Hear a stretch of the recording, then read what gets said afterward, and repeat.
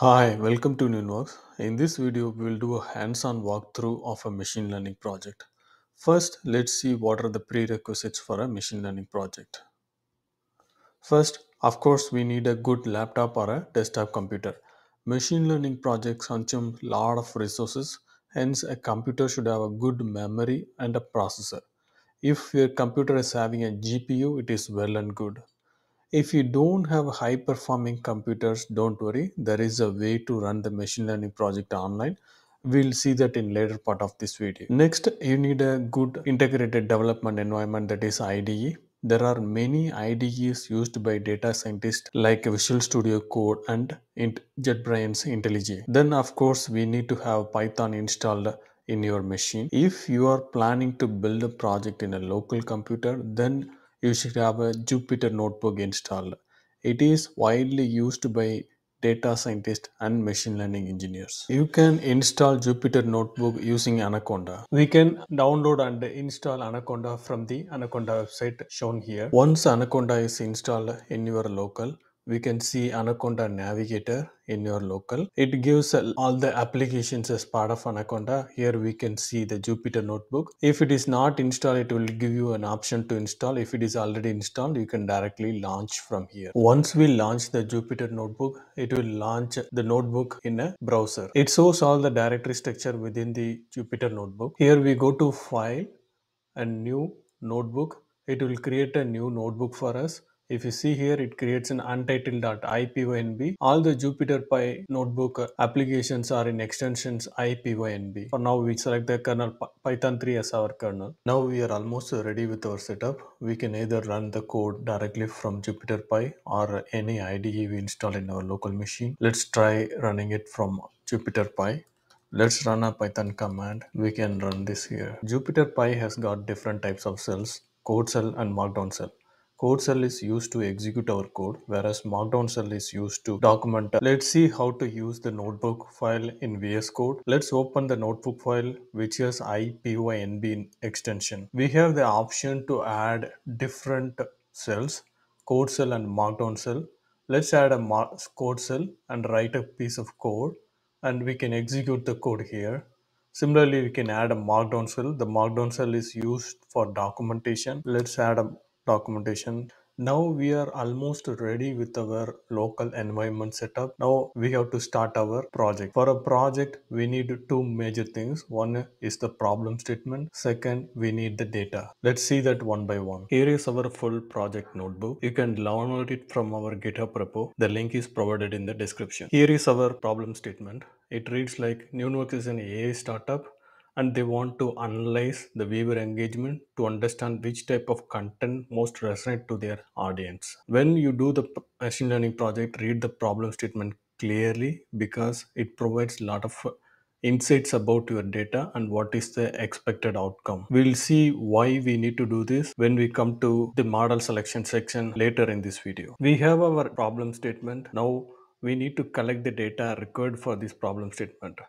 For this specific problem, we got the data in a CSV file. The data is very small. Generally, the data size will be very huge. It will be thousands or in millions. The more the data you have, the more accurate the predictions of the model will be. We have our data. Next, we need to do the analysis and clean up the data to fit in our use case. Generally, this task is done by data scientists. They do the exploratory study of the data and find the relationship between each data, clean up data and make it usable for the model. They use various charts for analyzing the data. We can see about this later in this video. Please comment if you need a separate video for that. We have lot of Python libraries that is used in machine learning and data science projects. Some notable ones are NumPy, Pandas, Scikit-learn, Plotly, Matplotlib, TensorFlow, PyTorch, and so on. Let's import the libraries needed for this project. We need NumPy, Pandas, Scikit-learn for this specific project. So we imported all these libraries. Once we imported, then we can load our data into data frame. So we loaded the data frame. The data here represents the data frame. The data.head is used to visualize the first few records of the data. The data.shape is used to find how many rows and columns are available in the data. The data.describe method is used to find the statistical view of the data. And then we can use data.info, which will give us what are all the columns available and what are their data types. Let's analyze the data.info response. In order for machine learning model to perform well, we need to have the data in numerical format. So if you see our data, we have lot of object types. The object type otherwise represents text format data. It can be either object or category. Once we done with our analysis on how the data looks, now it's time to do the missing value and duplicate value analysis. So let's do the missing value analysis here. We can use isNull.SumOf to find what are the missing values within the data frame. Here we can see few missing values, the state to watch and click per end screen element shown and the impression click through rate. We have few missing values. We can treat the missing values by either by removing the entire rows, or we can convert those values with the suitable alternatives. There are various approach for that. We can see that in a later part of video. Next, we have to do the duplicate value analysis. We can use a duplicated.SumOf method. On analyzing the data, we found that the missing value represent there is no entries for that specific value. So we replace those missing values with a 0. We are using fill NA method to replace the null values with a 0. As we mentioned earlier, the machine learning models perform well with the numerical data. So here we have few object or categorical data. So we can convert those values into numerical values. Here we are using select the data type of object and category columns to get what are all the non-numerical columns. So we understand that the content, video title and categories columns can be a text-based column, and but video publish time and average view duration, there is no need of these to be a non-numerical columns. We can convert these into numerical columns. Here we are converting the average view duration, which is in a time HHMM format, into total seconds format, which will be a int type. And then we are converting the video publish time. Video publish time is a date format. We are converting the date format into the video published day. We are going to find which day of the week the video is getting published. That should be good enough for this specific use case. Once we convert all our non-numerical data into a numerical data, we can drop all the non-numerical columns. So we are using data.drop of columns, so which will help us to drop all the non-numerical columns. In some use cases, we cannot drop the categorical columns. We need to convert those into a numerical columns. There are few methods to convert those categorical columns into numerical columns. One is called one-hot encoding and another one is called label encoding. Here we are using one-hot encoding method and we are converting the category column into a numerical column. Now we are almost done with our data. Now it's time to choose our model. There are various models in machine learning. On a high level, it is divided into supervised, unsupervised, and reinforcement learning. Supervised learning is further divided into classification and regression. In classification, there are so many models. There are models like decision tree, logistic regression, support vector machine, and we have bagging and boosting models. In bagging, we have random forest and gradient boosting and extreme gradient boosting models. Similarly, in unsupervised model, we have clustering and dimensionality reduction models. In clustering, we have k-means clustering and there are so many other models. Similarly, in dimensionality reduction, we have principal compound analysis and other models. The models provided here are on a very high level. There are so many other models available. Out of these models, we have to choose a model which fits our problem and the nature of our data. We mentioned in the earlier part of the video that we need to analyze the problem statement very clearly because it provides the data insights required for the problem. Now it's time to analyze the problem statement again. Let's take our problem. Here we need to identify the viewer's engagement based on the historical data. So the problem here is to predict the number of views based on the historical behavior. Hence we can conclude that this is a regression problem. Also, based on the data which is provided, most of the data is a label data. So it is not an unsupervised learning, so it is a supervised regression problem. Out of the many regression models available in machine learning, which can be any of the regressor variant of the classification model or the linear regression problem, we can choose any of the model that fits in our problem. Let's choose a linear regression model for this specific use case. Now we got our model. Now it's time to split the data. Generally, we split the data into three sets: train, test, and validation set. Generally, 70 to 80% of the data will be given in the training set, 10 to 15% in test and validation sets.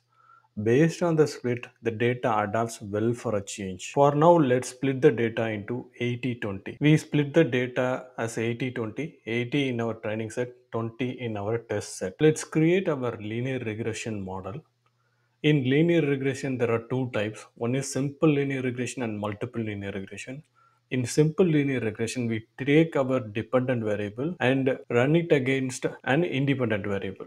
So here, the dependent variable is the engaged views and the dependent variable is impressions. So we are running it against impressions, and once we create our linear regression model, we can create our best fit line.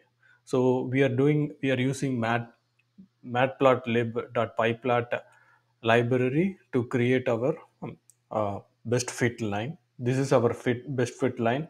Here we are seeing that the impressions and the engaged views are related linearly. As the impressions increase, most likely the engagement views also is increasing. Now we are doing same thing against other variables like duration, and we will do the same thing against the video display day and category. Once we draw the best fit line, here we are checking the performance of the model. There are various metrics available to check the performance of a linear regression model. MAE, which is the mean absolute error; RMSE, which is root mean square error; MAPE, mean absolute percentage error; and R squared. All these metrics are used to find the performance of the model. So it gives us an overview of how our prediction is from the actual.